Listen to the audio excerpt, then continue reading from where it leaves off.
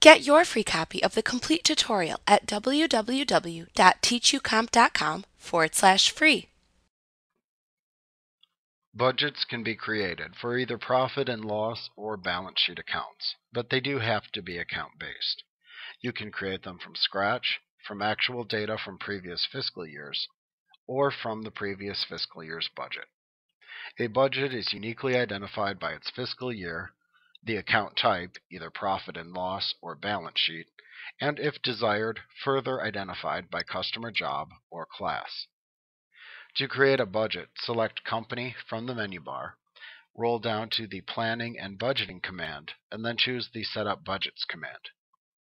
If you've already created a budget, you can click the Create New Budget button. In the Create New Budget window that appears, choose the fiscal year for the new budget, and then choose to create a budget for either the profit and loss or balance sheet accounts by clicking the desired option button. Then click the Next button to continue. In the next screen, you can specify the additional criteria of segmenting the budget by either customer job or class if class tracking has been turned on for your company file. You can then click the Next button again to choose whether you want to create the budget from scratch or create the budget from the previous year's actual data.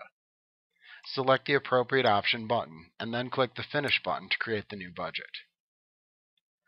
At that point, you can simply place the amounts that you want to spend for each account into the months that are shown.